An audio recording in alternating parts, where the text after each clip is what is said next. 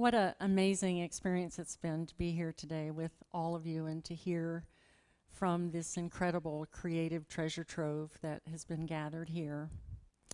And so it's only fitting that I'll close the day by inviting you to imagine with me a world that works for everyone. It's time. We could do this. It's the 21st century.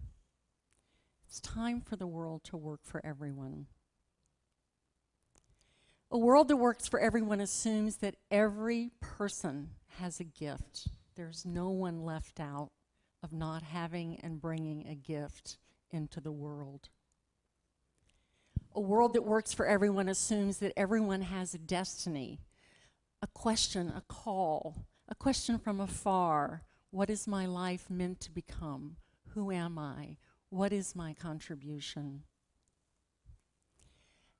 And imagining that a world that works for everyone assumes that there's a place that needs the gift, like Enoch started us today with understanding the importance and the power of place. And so imagine that each of us has a gift and has a destiny and a place that needs the gift. And on a day like today, listening to our many remarkable speakers, well, that's not so hard to do, right? These are some of the most gifted people we'll ever meet. They are not only reaching for their own destiny, their own question, the answer to the question that their life calls of them, but they're reaching for something more for everyone, right? Even in the delivery of a countertop to a place for people who've come out of prison, who've worked on that countertop to drive that to New Jersey. That's not just about one's own destiny, one's own success. It's about humanity. It's about dignity for everyone. And so what I've been trying to understand for a long time now is, what does it mean to imagine a world that works for everyone? What does it mean to imagine a world that works for everyone? For my friend Ken Berg, who when I met him, actually he still is these things, but when I met him, he's about the most labeled person that you'll ever meet. He's deaf, he's blind, he's profoundly cognitively impaired, he has no language at all, he has severe seizures. In this picture that was taken, he's so self-abusive that he wears a helmet and a face mask and arm splints to keep from hitting himself and hurting himself. He'd hurt himself terribly at this age. And at the time this picture was taken, he was 13 years old, and his mother saw this picture and she said, it's not okay. It's time for Ken Berg to become a man. In my culture at age 13, this isn't being a man. What does it mean to be a man? So Clara and Ken and teachers and principals and good educators came together and said, what does it look like to imagine a world that works for Ken Berg? Because if we can do that for Ken, maybe we can do this for everyone. And so they practiced the art of person-centered planning, which is a creative process, a design process. And there are many aspects, but in the most simple way, it begins by listening with care. If we believe that there's a possibility for Ken, we will listen with different ears. We will see with a different eye. We'll imagine with and for him by learning about who is this person. And we'll find the key, that there's a key in Ken. There is this gift. It's like a DNA, right? It's kind of like the soul's DNA. And I have to tell you, having practiced this with thousands and thousands of people, I believe this with every thread in my body, right? I believe the soul has a DNA. And if we listen closely enough, we can find that for every single person, especially when we start young. And that we have to support and find a place for that gift to emerge, to evolve. Without a place, it's not going to grow. And so for Ken, it's a challenge, right? You got a kid like that who's about as complicated as you can get. And, but, when we listen with care, a pattern always emerges. We've talked a lot today about the power of a pattern in design. And I think design thinking helps us see that people have a pattern. That's where our DNA can be seen. So with Ken, it was things like he really loves to be around animals, and he responds to lots of smells. And his mother says when he visits my grandmother, his grandmother in Uruguay on a farm, he's just so happy. He doesn't hurt himself at all. He's alive, and when he's moving all the time, he's happy. And boy, if I could imagine a world that works for Kenny, I would see him on a farm. But to add insult to injury in this story, we're doing this plan in New York City. So now we got to find a farm in New York City? Well, guess what? When you go looking, sometimes you find the place that you're imagining. And there is a farm in New York City. It happens to be a museum. It's called the Queens County Farm Museum. It's 200 years old, but it's a 400-acre working farm. And there is something that really needs to be done there. There's a couple of chicken coops, and there's no one there to get the eggs out from under the chickens. And well, you know what happens when no one's doing that? They don't really keep laying more of them. And so Ken began his career at the Queens County Farm Museum 14 years ago, taking the eggs out from under the chickens. He still does that. 14 years later, he generates about 15 cartons a day. They're labeled with "packed with care" by Ken.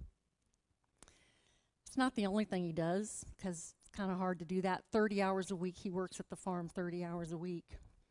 By the way, you know, people were nervous about these eggs because they're so fragile, but Ken is, the first time he went there, it's like his DNA knew these eggs needed care. He was so careful. Chickens were a different matter. Ken figured out right away the chickens were in the way, and he threw them across the coop. But you can see from this picture that chickens are really fast learners, and when this guy, Ken Berg, walks into the chicken house, they all just go flying, and his work is just, you know, almost done for him. And so that's not the only thing he does. He does all kinds of things there at the farm, but this is the most important aspect of it, is he belongs to a group of 40 people there who care about this place. They care about each other. They care about Ken. And once a year they gather for Thanksgiving, and they have a moment of the beloved community in which everyone there knows they really are touching in on something important. They're caring for the earth. They're caring for this place. They care for each other. And this guy, Marty, on the right, he's the director of education. He takes about 10,000 public school kids from New York City through the farm every year.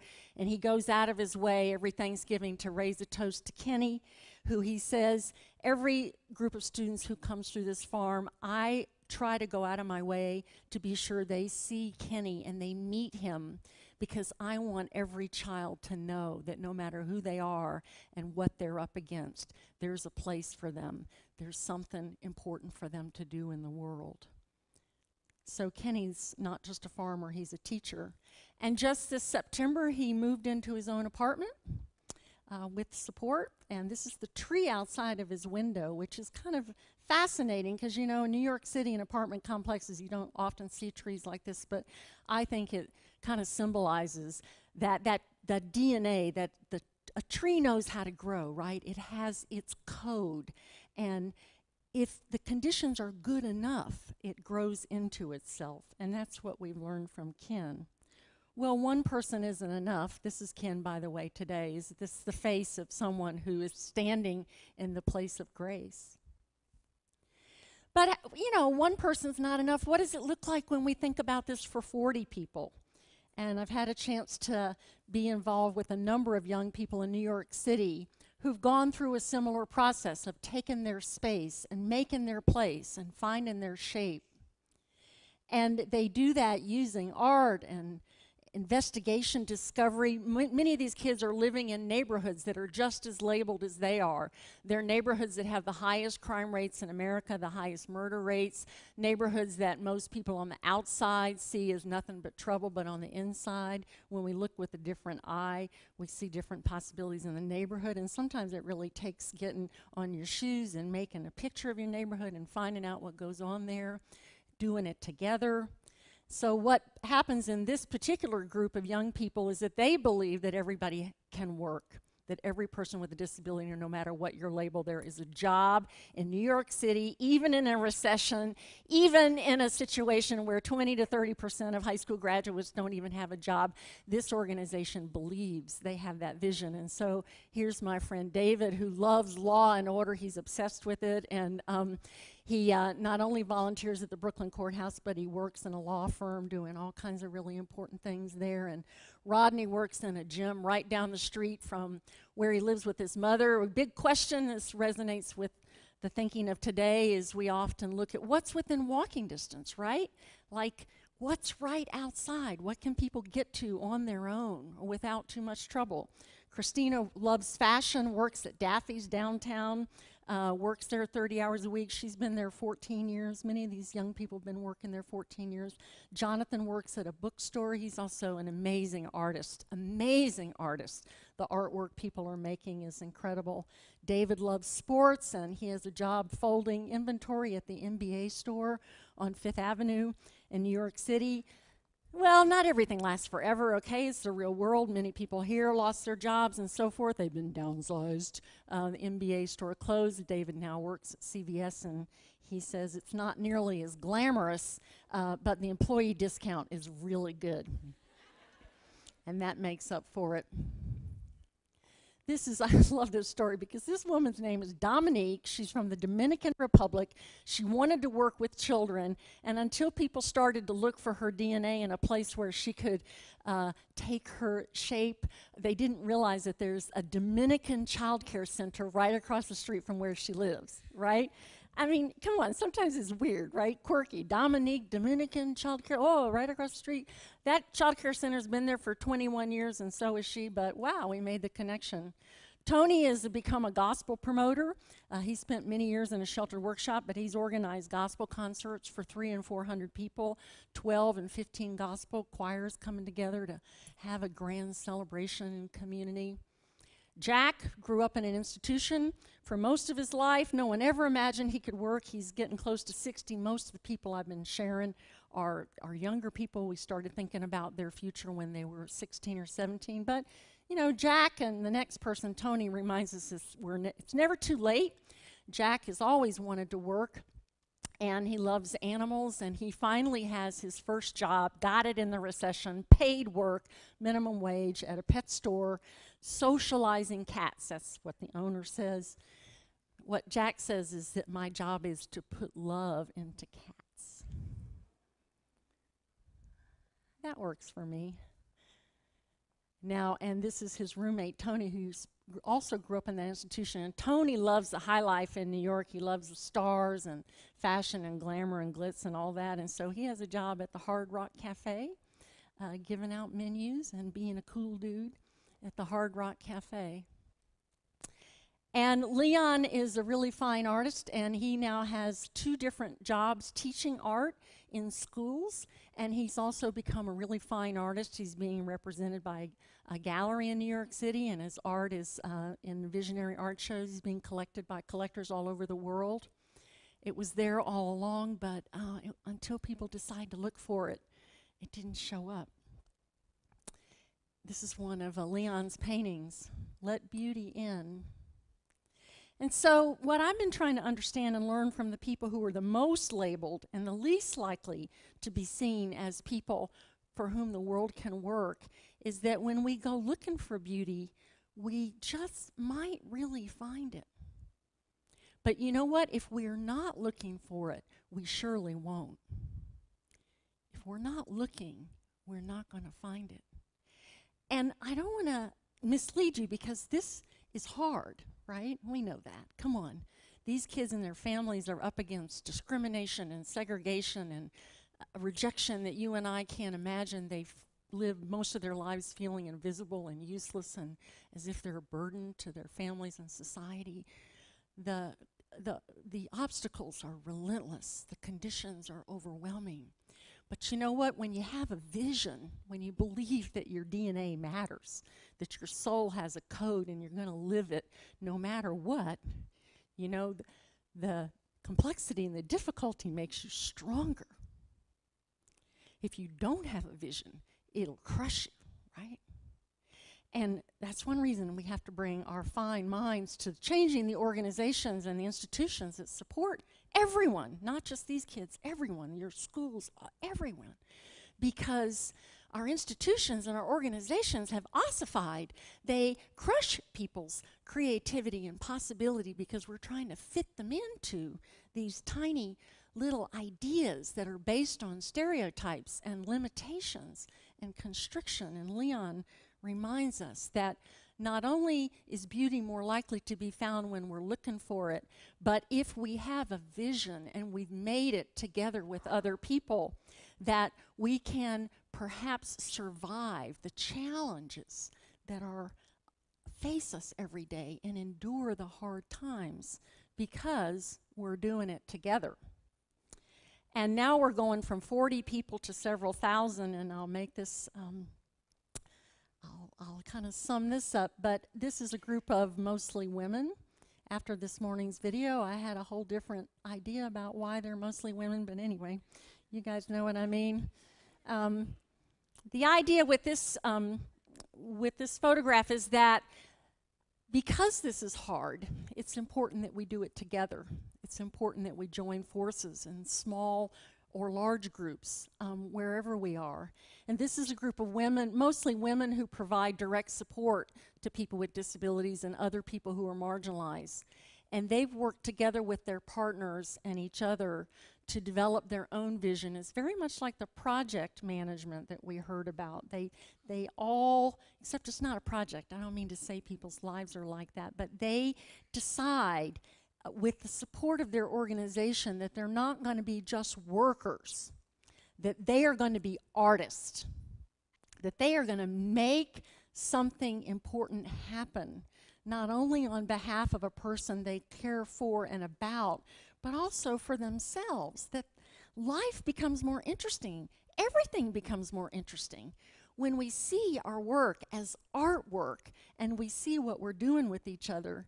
And after Jay's presentation this morning, I actually saw these storyboards that they're working on as QR codes, right? They're incredibly subversive because they're pathways out, they're maps out of segregation and discrimination and isolation, and they're maps toward freedom for people who haven't had an ally in thinking about what's possible.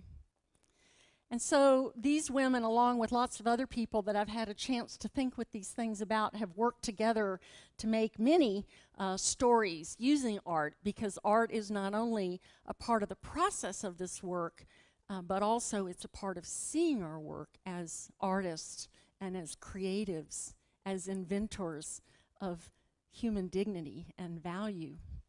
And that it involves both imagination and care, that it involves the work of the hands, but not just the hands, the heart, the dedication, right, that we heard about before. Not just the head, but the head counts too. Not just intelligence, but the imagination, the possibility, the commitment to all of these things. Hands, hearts, and heads. And these are all images that they designed to help tell the world about their work and how important it is to understand. And so I'm inviting us all, and closing really with this possibility that we all imagine a world that works for everyone. And this is a picture of a young person over at the West Broad YMCA that's working with Molly Lieberman and Tina Hicks on an effort here to bring to life the possibility of beloved community for these young children. And so what might we do together to make sure this happens? I love their motto, and I'm going to close with this. Well, I'll close with two more things, but here's their motto: make things and be nice. Now, you know what's interesting about this is, I don't know how many of you heard, but just this Monday, the Dalai Lama was awarded the Templeton Award for being an entrepreneur of the spirit. And in his acceptance speech, he said the 21st century could be the first time in history that is based on peace and compassion. that it's possible. It could be time to do that. And what he says is how we're going to get there is not going to be about prayer and meditation. How about that? The Dalai Lama's not through prayer and meditation, but through education. By building an educational reality that's based on the whole person, right? Everything we've talked about and thought about today. And I think when we make things together, when we invent, when we project, and we work together both artistically and as artists, that's what's possible. And so I'd like to invite everybody on this journey to the beloved community that's going to be happening here at the Telfair Museum and the Chatham-Savannah Citizen Advocacy Office. Tom Kohler's really involved in this for 3 months, so really longer than that. A number of things will be happening around Savannah. So come join us on the journey to the beloved community. We're not sure where we're going with this, but we are sure we're going to get there for all, for everyone. So join us. Thank you very much.